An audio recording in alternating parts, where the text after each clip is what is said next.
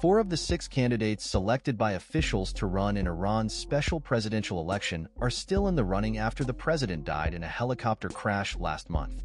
A cardiac surgeon, a former mayor of Tehran, and a cleric implicated in the execution of political prisoners are among the six candidates approved by officials to run in Iran's election on Friday to replace the president who died in a helicopter crash last month.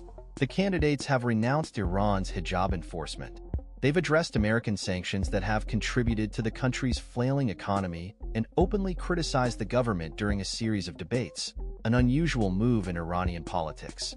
Still, voter apathy in the country is high, and divisions among conservative leaders make predicting the outcome difficult.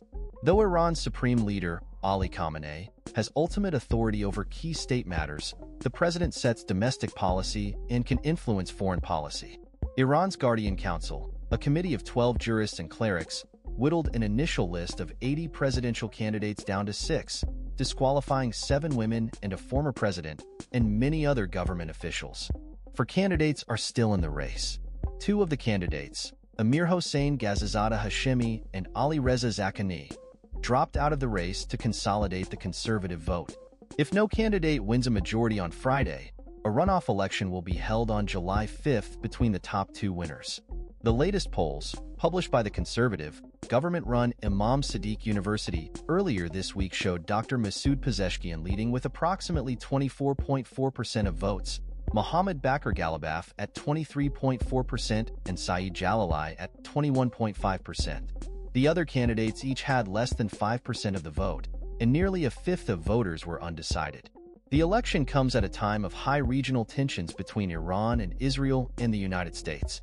More than 61.5 million Iranians aged over 18 have been given a chance to vote for a new president and send a message to the regime about the state of the economy. However, millions are expected to boycott the election on Friday, the outcome of which they believe will be manipulated by the regime to ensure a loyalist victory. Iran's leaders want to renew their legitimacy after a steady decline in turnout reached a crisis point last year with fewer than 41% voting in parliamentary elections and fewer than 10% in the capital, Tehran. The vote comes after President Ebrahim Raisi died in a helicopter crash in May.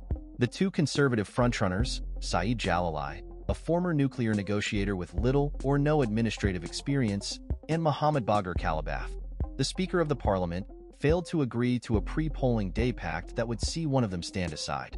That failure opens the door to the possibility that the sole reformist candidate permitted to stand, 69-year-old heart surgeon Masoud Pezeshkian, will make it to a 2-person runoff. Such a runoff is required if none of the 4 candidates in the race reach 50% in the first round. Jalali, an opponent of the 2015 nuclear deal, believes Iran can withstand Western sanctions by building economic ties to the East.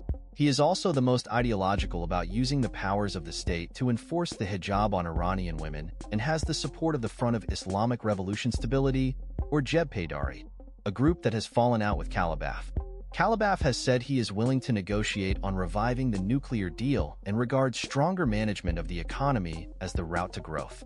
At the 11th hour, Jalali was still pressing Ghalibaf to stand down, saying Ghalibaf's sacrifice may be the only way to stop Pezeshkian and what will effectively be the 3rd term of Hassan Rouhani, the centrist whose 2-term presidency ended in failure in 2021, largely due to the U.S. pulling out of the nuclear deal.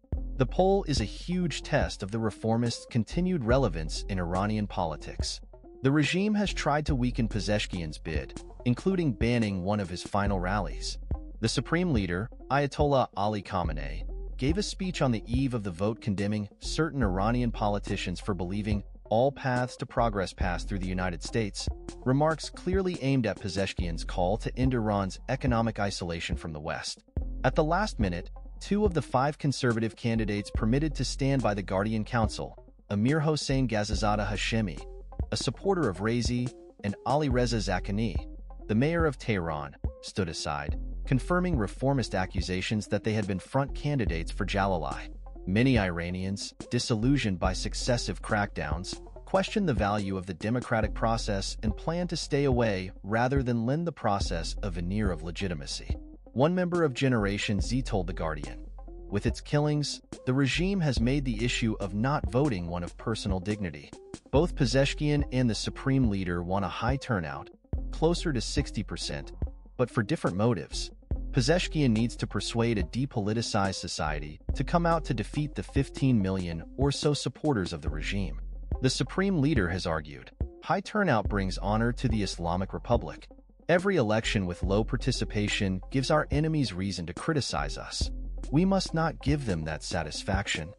It is also questionable whether the allies of the supreme leader, given his views about America and cultural values, would tolerate a Pezeshkian presidency. Pezeshkian, for his part, has repeatedly stressed he will accept Khamenei's authority and insisted that obedience will not prevent him from changing Iran. A new paper by United Against a Nuclear Iran, a U.S. pressure group, argues the level of electoral manipulation by the regime goes far wider than simply doctoring the list of eligible candidates. The report highlights the role of the Bakiatala Cultural and Social Headquarters, which the report says has created a full apparatus and strategy to engineer political and cultural outcomes in Iran.